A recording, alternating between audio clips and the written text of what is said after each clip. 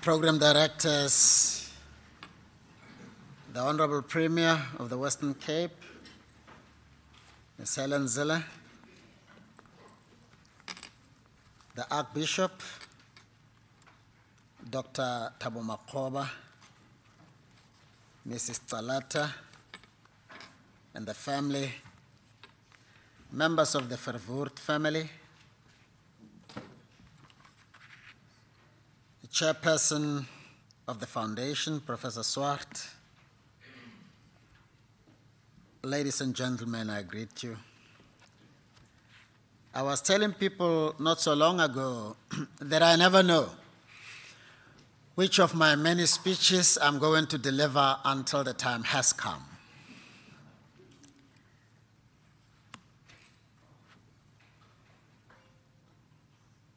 Let me begin anyway. I'm very thankful to both the Tsalata and the Verwoerd families for providing me with books in advance so that I have a sense of what is it that those who suffered for freedom or those whose loved ones suffered for freedom to the point of paying the ultimate price have really been through, and also to appreciate the possibility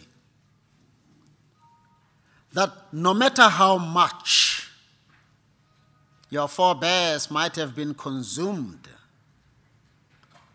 by hatred and a false sense of superiority, we are created in a way that allows for any one of us to connect with that loving, caring, and soft being that we have either taught ourselves to undermine or have been groomed to disregard. And your book, Mr. Wilhelm, I thought it was Willem, that's why I'm struggling. Wilhelm Verwoerd has really done a lot to help me appreciate that truly it's not late for South Africa to get her act together. I've been led to believe that what is sought to be achieved, and maybe I should read it, is what was read out not so long ago, which is,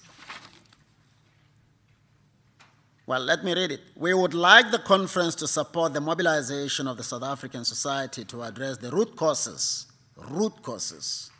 of our painful past in order for us to live in peace with each other. The conference promotes various aspects of restitution, e.g. restitution of land, economic opportunities, health opportunities, education, dignity, memory, etc. The conference promotes restitution that would lead to healing.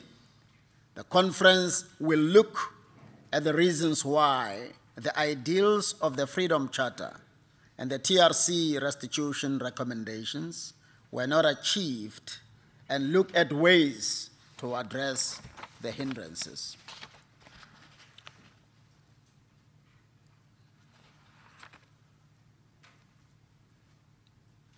I was almost brought down to tears when Lucanio explained how, at a tender age of about 4, I think you were, had to grapple with the notion of losing a father.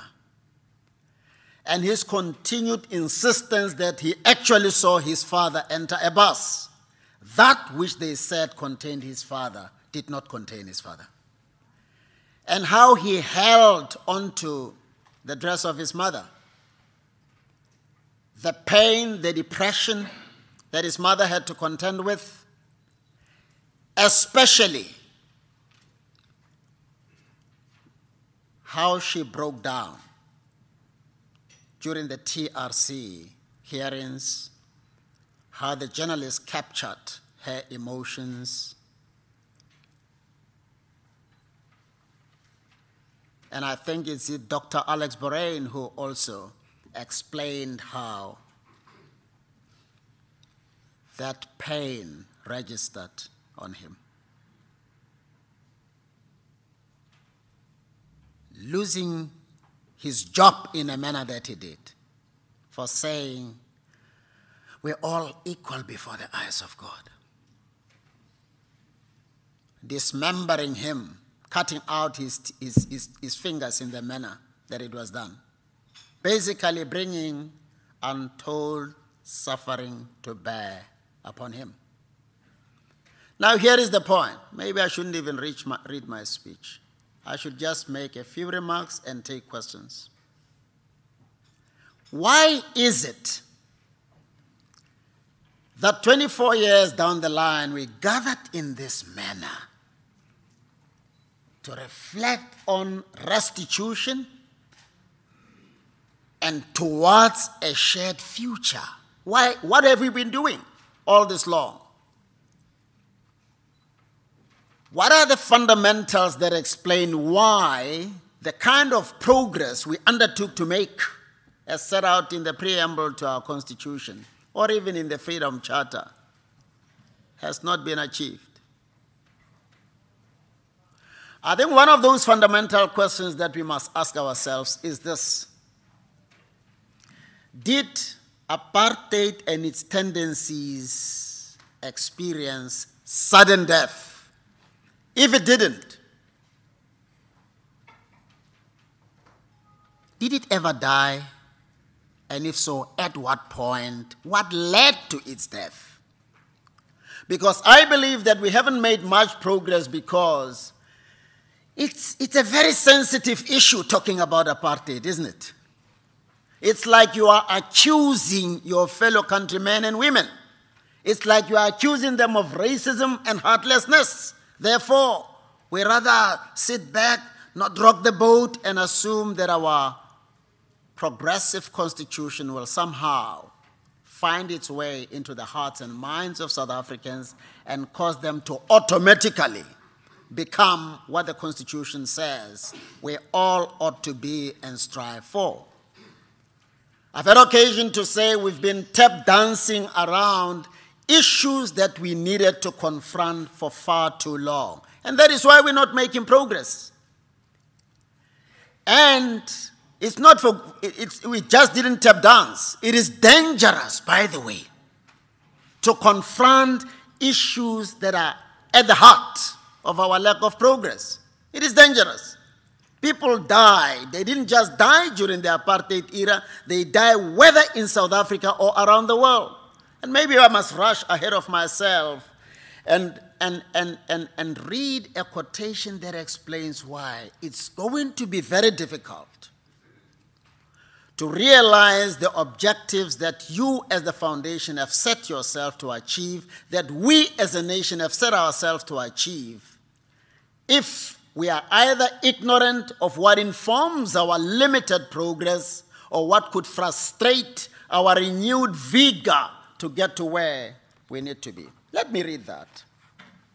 A man by the name of, why am I forgetting this man? A man has written the book, and the title of the book is The Looting Machine.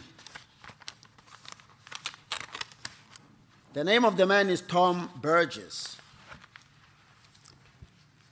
Now, he explains that some people in the corporate sector mean well, and that some politicians in Africa mean well, and some public servants in Africa mean well. But then he says the following, open quotes: "The looting machine has been modernized. Where once treaties were signed at gunpoint, dispossessed African inhabitants of their land, gold, and diamonds, today, phalanxes of lawyers representing oil and mineral companies with annual revenues in the hundreds of billions of dollars impose miserly terms on African governments and employ tax dodgers to bleed profit from destitute nations. In the place of the old empires are hidden networks of multinationals middlemen, and African potentates. These networks fuse state and corporate power. They are aligned to no nation and belong instead to the transnational elites that have flourished in the area of globalization. Above all, they serve their own enrichment closely.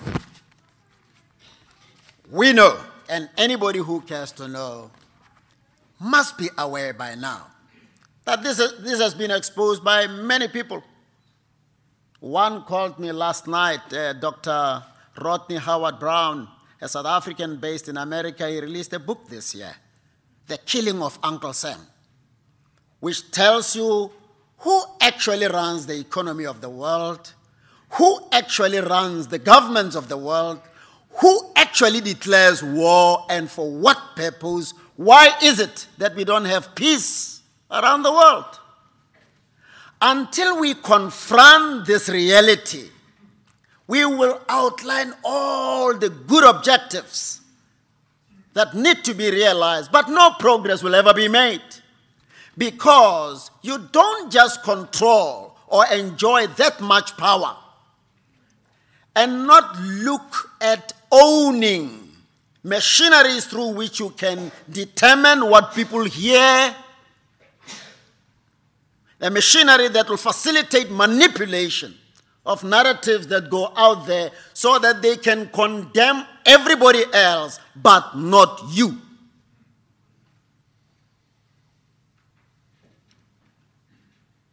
The new confessions of the economic hitman outlines that too. We know these things.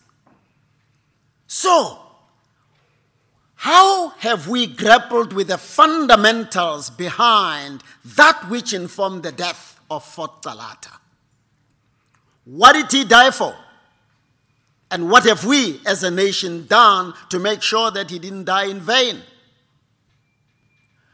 What plan is there to make sure that economic opportunities that are mentioned in the Freedom Charter and even in our Constitution are truly available to all? Where is the plan?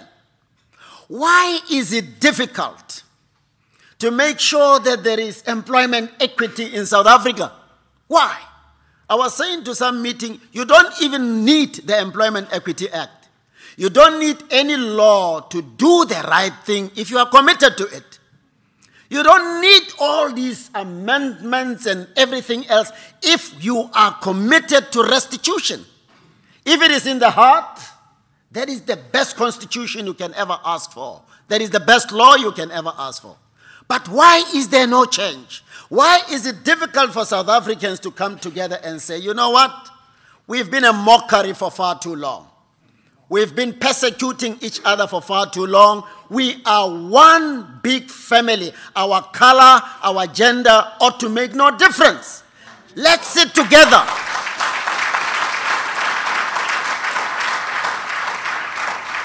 Let's sit together, typical of 70 family members, and give it to each other.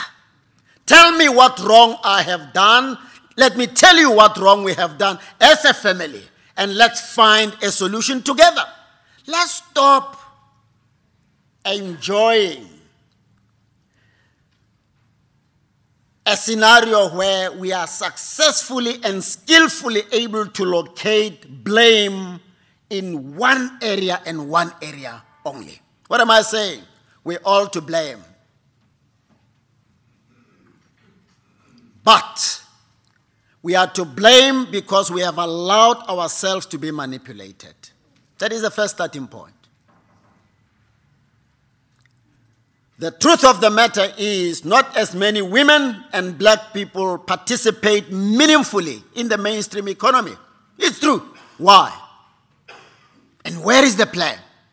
Is there resistance, or do we work together as a nation to make sure that the ideals that Fort Galata and others died for become realizable?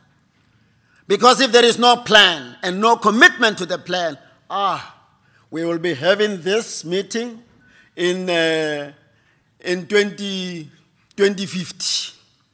In 2080. 2080. And nothing much would have been achieved.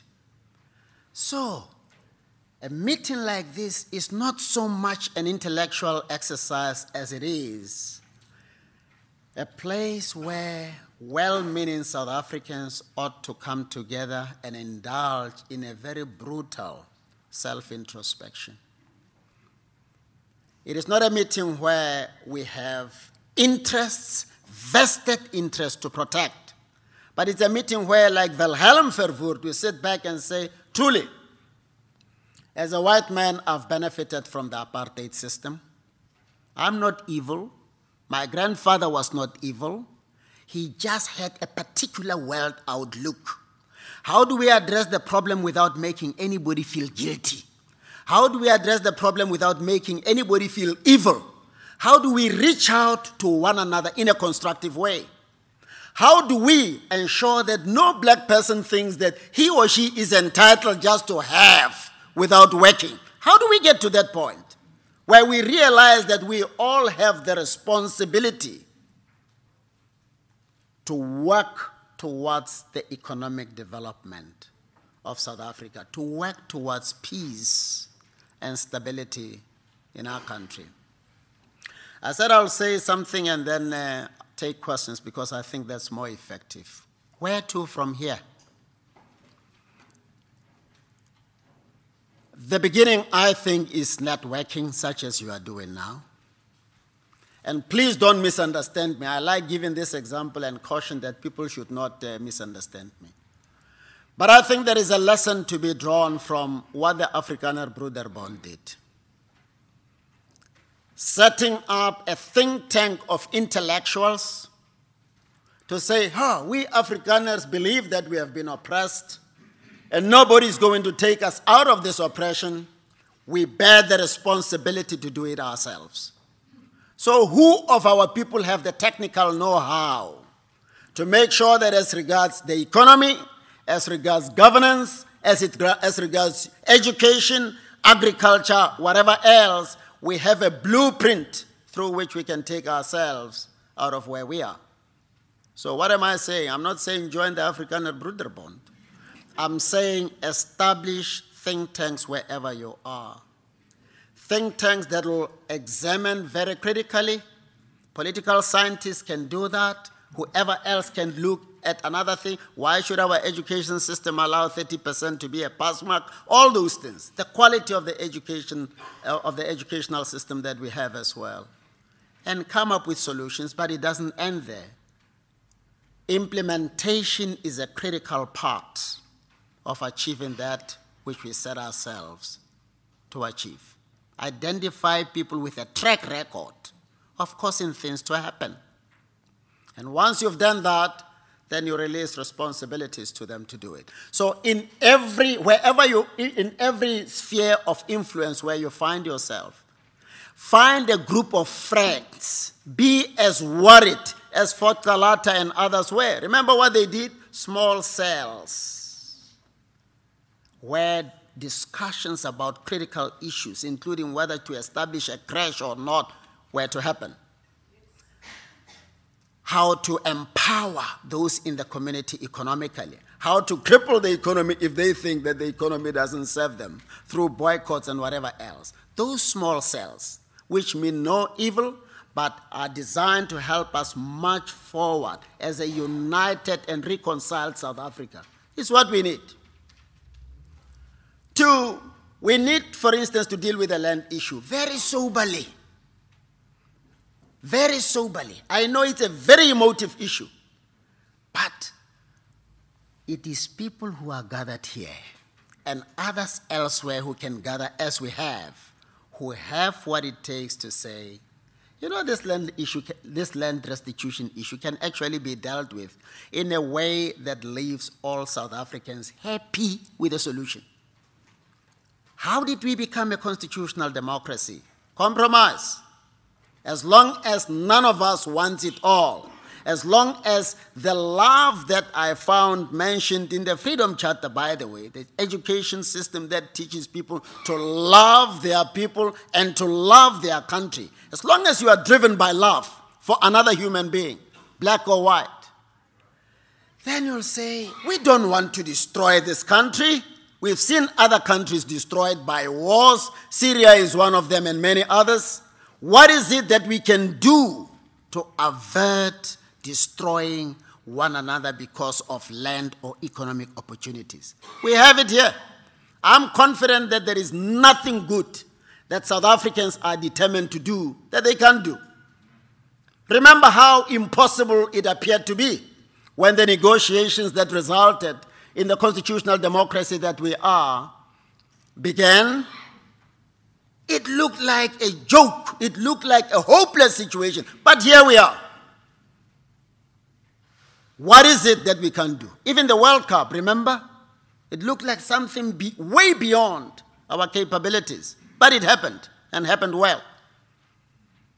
So let's pour our energies, our intellect, into finding a solution about the land issue, the economic issue, the educational system, any other thing, in a way that is acceptable to everybody. Persuasion, let's believe in our capacity to persuade others to do what will be, not for my good, but for the good of us all. We've got amazing experts in the agricultural sector in South Africa. We need to retain that expertise without compromising principle. Anybody who goes to the farmers and gives them false hope is postponing the solution. Speak to them lovingly. Say, let us talk until we agree. I've had several meetings with people in the agricultural sector, and I realized that all they want is somebody who will listen to them. They are different. The overwhelming majority of landowners in this country are ready to talk, to find a solution. They are willing to sacrifice where sacrifice is required within reason. Why can't we do that? Why are we more in the public domain making statements that could tear us apart than statements that can bring us together as one big South African family? That should be our focus. But greed, in all its permutations, is driving us apart. We all talk about inequality, the gap between the poor and the rich, and especially those who are rich. They've got all sorts of concepts about it. A person earns what? As much as 5 million per month? Is the one talking about like the widening gap between the poor and the rich. Am I against the rich? No. But what is it that you have done differently as an employer of a domestic worker in your home, as an employer of labor in the mining industry, in the manufacturing industry to lessen the gap? Are we doing business with a conscience, or is it all about money, an insatiable appetite for wealth? Because once you have that appetite for wealth, life doesn't matter. That is why the environment is not respected by some of those who do business. They don't care about the toxicity, and I say some, advisedly. People die. People develop diseases. The environment gets destroyed. As long as money is flowing in its volumes, it's okay. And you dare not raise a finger. You'll be dealt with. So, we've got to decide whether we want to be popular. We want to be affirmed. And to say things that will ensure that you enjoy coverage and praise, or whether like Fort Talata and Wilhelm, who chose to speak against the wishes, the well-known wishes of his own father at Stellenbosch University, when the accountancy department was doing what it was doing. Are you willing to be like them and say, for the sake of my conscience, for the sake of my country, I'm going to sacrifice whatever needs to be sacrificed so that South Africa can be as good as we say we want it to be? Injustice is unsustainable. It's never going to help you to modernize it over and over again. We have all been bestowed with a measure of wisdom, and at some point we are bound to see through the shenanigans that are designed to mislead us into believing that we are for progress when in fact we are not. You know, Lukhanyo Talata and his wife say something that comes from, they actually quote Dr. Alan Busak, where he said to white people at the time, we don't want your hearts. It's not enough to say my heart is with you. We want your warm bodies to be with us as we soldier on. But he also makes another important point. The visit by Beyers Nodier to Kredok at the time when it was on fire, how the people of Kredok demonstrated their openness to any South African who wants to build the South Africa that we can all enjoy. It was at the funeral, actually. When Dr. Busak came in, they grabbed Uambei, lifted him up. They didn't see him as a white person. They saw him as a fellow South African. That should be our attitude. So, just how committed have we been? And just how committed are we to what we say needs to be done and to what we say we are doing? Racism is one of the problems. Let's start at home, teaching our children right, our grandchildren, kindergarten, primary school. Let's develop solutions that can be disseminated at that level. The church seems to have abandoned its responsibility. The church has a critical role to play in healing or helping South Africans to heal. I see quite often we align ourselves with this political party or the other, openly condemning that or the other individual.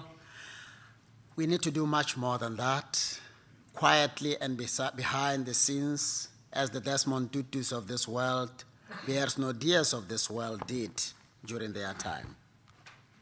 There's a lot of healing that the church can help us realize, but also integrity.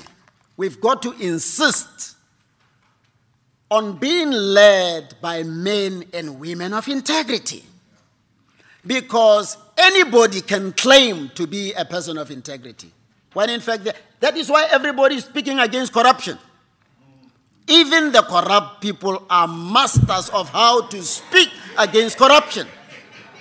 So what is it that we must do to ensure that those who govern us are truly people of integrity?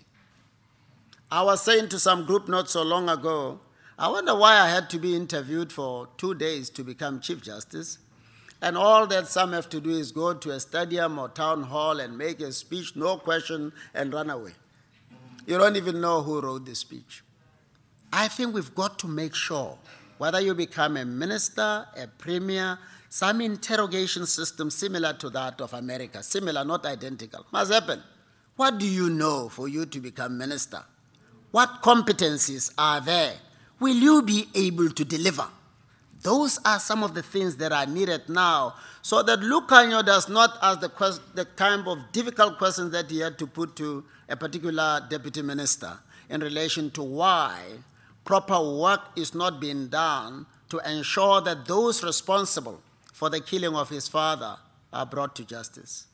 Let us renew our commitment to justice. Let us do more and say less. Now, I think I am done. The media, finally, have a critical role to play in this regard.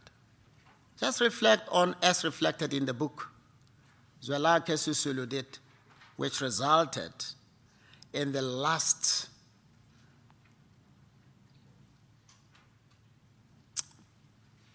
inquiry that was held before the Judge President of the Eastern Cape, and what that journalist from the Herald did, whose role was subsequently terminated because of her commitment to objectivity and fair reporting.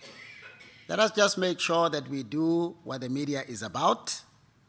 None of us is committed to any agenda other than that agenda that ensures that everybody is treated fairly, objectively. We're not pushing anybody's agenda at the expense of others. We're not silencing other people, however well-meaning they might be, because we are somehow aligned to other people. I say this advisedly because I know that around the world there are media houses that are owned by certain individuals with a very clear objective of pushing a particular agenda. It is true. If you want to engage me on that, I'm available and I can tell you.